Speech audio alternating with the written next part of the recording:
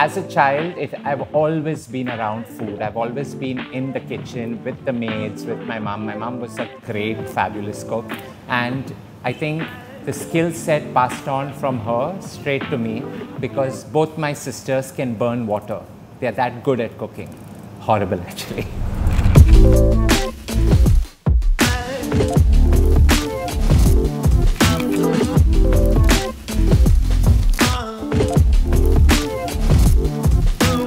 When I was in the 8th or 9th standard, I started taking orders for cakes. And I used to do Black Forest in Bombay in the 8th standard. So even while choosing a career, everyone was going for these talk shows and these great classes where they helped you pick a career and they did an IQ. I just knew I would either want to be a chef or a lawyer. And although it sounds too extreme, I'm the third kid who really knew how to harrow my sisters. So I was very good at arguing. So you know, I have converted an ardent hobby into a career. So firstly, I never work a day in my life because I just love what I do. I can cook 24 hours a day, 48 hours a day.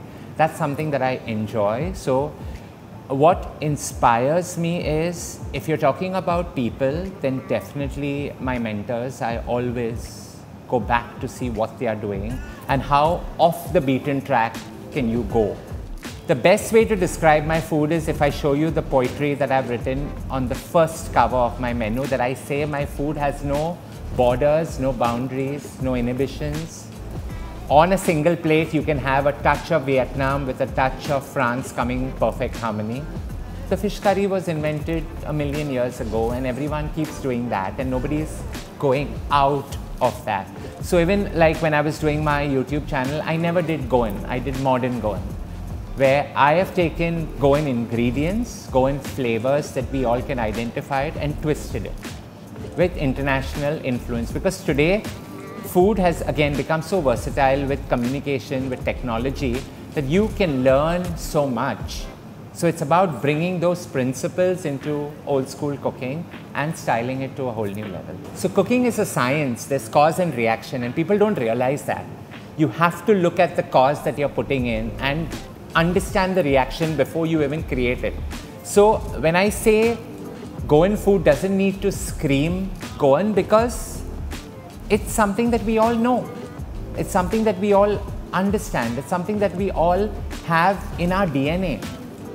You don't need to call it out as Goan. Like even if I've done the corned veal tongue carpaccio, I've not called it out as Goan.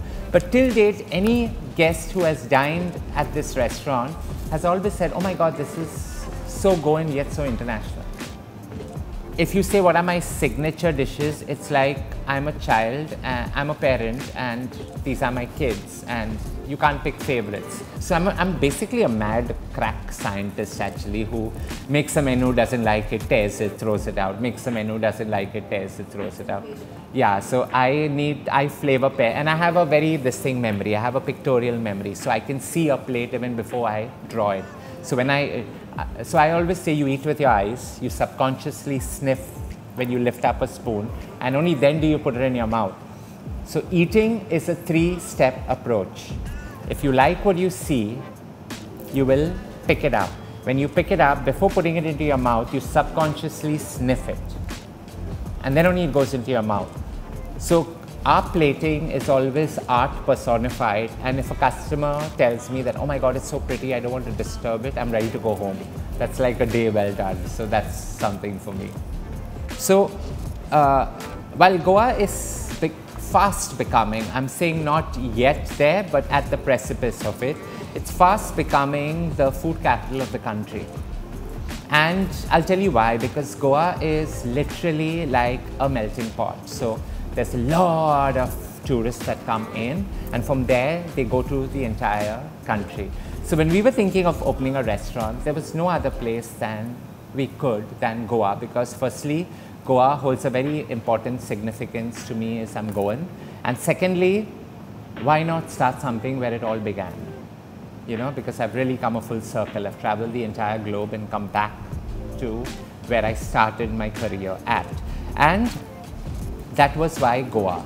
Now, when we were actually starting construction for this place, I just put up a teaser on my stories on Instagram where I turned around and said something exciting coming soon.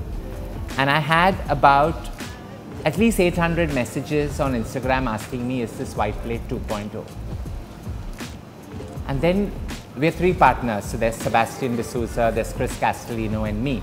So 3 of us, when I showed them these messages, I said, look, we cannot name the restaurant anything other than White Plate by Chef Jason because that's what I'm known by. And since the White Plate in Bangalore had shut down, we had shut down that White Plate, it was perfect for us to open up White Plate in Goa, where the name carried already the past experience that could just elevate it. My eccentricities, my craziness, my need for perfection, my need to plate every dish, this is what gives me the satisfaction that, okay, I'm on the right track, because otherwise it's very difficult to work with me. Fortunately, I'm blessed with a team that has worked with me over the last few years, so they already understand me. But for a new person to come in and work with someone like me who's, if I want A, I need A. I don't need your brains, I need your hands, I'm like that. Don't think if I've plated a dish, if one particular garniture is at one particular place, it has to be there because I have the pictorial memory. You can't change it because you felt like. So for the team to understand that and consistently give me that is, yeah. Oh, I have a lot of rules. So I have a rule that you have to be disciplined. Discipline plays a very important role in achieving greatness and perfection. You have to be disciplined. If you're not disciplined, you can't work with me. If you have zero ambition, you can't work with me. So when I conduct interviews and people ask me, like everyone asks me, what's my favorite question? My question to people is, where do you see yourself in 5 years? And if I don't find that ambitious enough, I don't hire the person, because if you have zero ambition, you can't work with me. You're dead weight that I'll carry. So for me, the rules that I have in my kitchen is I am only as strong as my weakest link. So my job and the entire team's job is to enrich the weakest link so that we improve the overall strength quotient of the entire group. Oh my God, there are so many. So when I started working with Gordon, so what you see Gordon on TV is Gordon on a good day. He's a lot worse. Okay, he can't showcase that on TV because of the TRPs and all that. He has a bit of aggression, but not too much. So with Gordon, there was a lot of stress, a lot of pressure, a lot of highly skilled. So that need of being perfect was inculcated with Gordon. Okay, because you have to always be at your A game. There's no like, oh, I'm not in my A game today, I'll be at my A game tomorrow. You can't. So you have to be at your A game every single day with him. And he's a firecracker, so there's always F's, B's, all the lovely language that passes. And the reason why I have an open kitchen, and I'm a great fan of the open kitchen, is so that it's very easy for me to go all the words in between. It's very easy for me to throw pans. And how do I tone down that aggression is by having an open kitchen, where I can't do it because I have guests sitting all around. Some guests sit here. So now I have devised a metric system for the team. If I give you a 1, you know what are the 6 bad words that go behind that 1. If I give you a 2, so like if I turn around and I say you get a 1, you get a 2, you get a 3, the 4th time you have to step out of the kitchen and I'll deal with you outside. So that's the system that I have evolved over here. So that is basically come down from Gordon. Okay, that need to be perfect, that need to always, and it's high pressure because you're delivering to some of world-class patrons who know food. You cannot be inconsistent. You cannot not be at your A game, because you not being at your A game is messing someone's dining experience. And everyone asks me, how are you 4.9 on Google?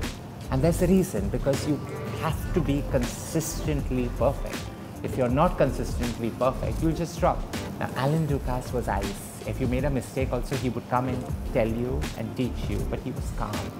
So when I worked with him, the only thing I was waiting was, when is the bomb going to break? When is the bomb going to break? When is the bomb going to break? When is he going to scream? When is he going to scream? But he never screamed. So he was another calm and calculated gentleman. But now they've become so big that we've been like just one of their sous chefs of the 300 restaurants that they own. What's next? We're just starting. So while White Plate is opening here, White Plate is going to open in many other destinations. And someday I will open up Jason, which, if White Plate is the stairway to heaven, Jason is heaven. Let's cook now, please. So we are bang in the season of mangoes, but what are we really doing with a mango? All we do is eat it in its own natural form, or just go right ahead and put it in a dessert. But there are fun ways to actually twist a mango and create a fantastic Thai mango chicken curry. So I'm going to show you how to create one very new age, very modern, yet enjoying a mango to the max. Let's get to cooking it. All I've done is taken 4 mangoes and squeezed them because I want that natural juice to come right off into a bowl. Into that, I'm going to take about 8 bird-eye chilies, about a teaspoon of turmeric, a little bit of ginger. You can use Thai ginger or use regular ginger, about 8 cloves of garlic, a little bit of brown sugar, about a tablespoon of it, going in. A stalk of a lemongrass, just squeeze it nicely and put that in. 4-5 lime leaves going in. You can go even higher. The juice of 1 lemon. 4 tablespoons of some fish sauce. There's nothing Thai without this glorious fish sauce, right? So about 4 tablespoons of that. And about 2 tablespoons of dark soy sauce. Now all you do is allow this bowl to macerate and let everything come together for about 15 minutes. Puree it in the blender and you have the most easiest, divine and decadent Thai mango sauce ready.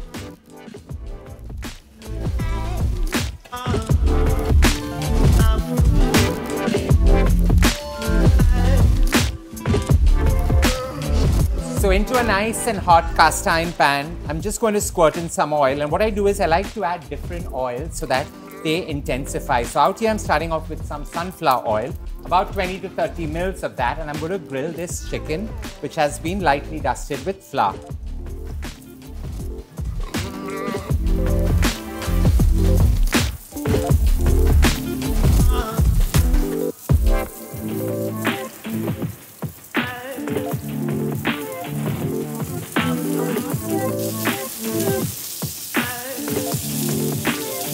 Minutes into the process, all I'm going to do is flip them over and we're going to take them out.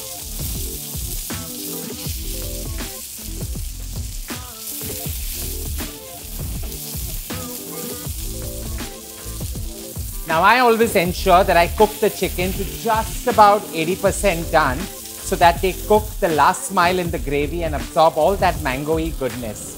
And now you must be wondering, why did I coat it in flour? It's very simple. For firstly, to lock in all the flavors of the chicken, and secondly, it adds as a thickener into the gravy.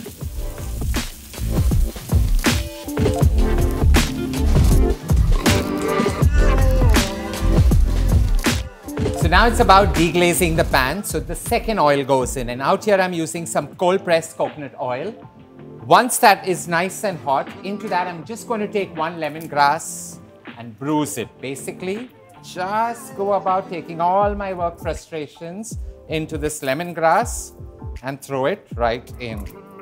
Put that in. Along with that, you put about a tablespoon of finely chopped ginger, about a tablespoon of finely chopped garlic,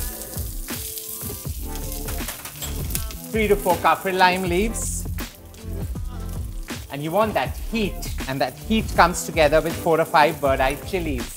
So just put that in and allow it to deglaze, scrape off all those gnarly bits right at the base and bask in the scent that it brings.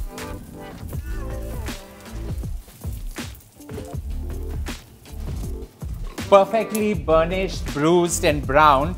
Now is the time to take that mango, highly fragrant emulsion and put it right in. Watch out, it's going to splutter and create quite a havoc in your kitchen.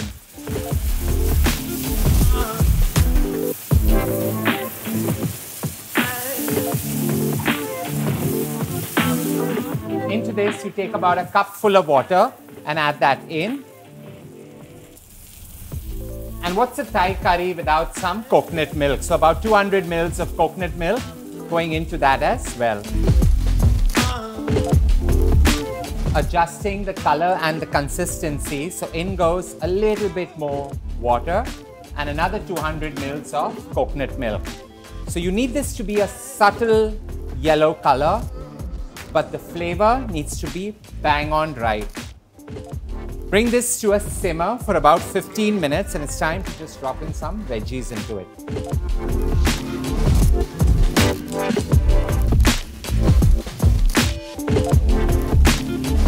Now is the time to drop in the veggies. So in goes about 100 grams of carrots, about a handful of some pea brinjals, some asparagus spears. You can go right ahead and use some broccoli, some baby radish. You can use anything that takes your fancy. Just crush about 4 or 5 lemon leaves and put that in as well. And at this stage, it's time to take that chicken and put it right in. Allow this to simmer for another 10 minutes and a decadent, new age concept of a Thai mango curry is ready.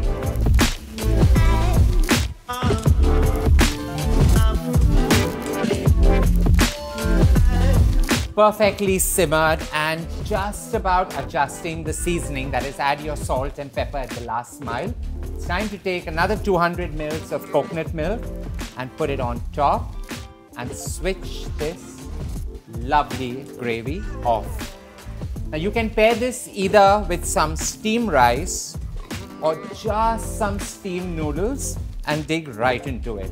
What a fun way to use mango right into our lives, other than eating them or having them in a dessert.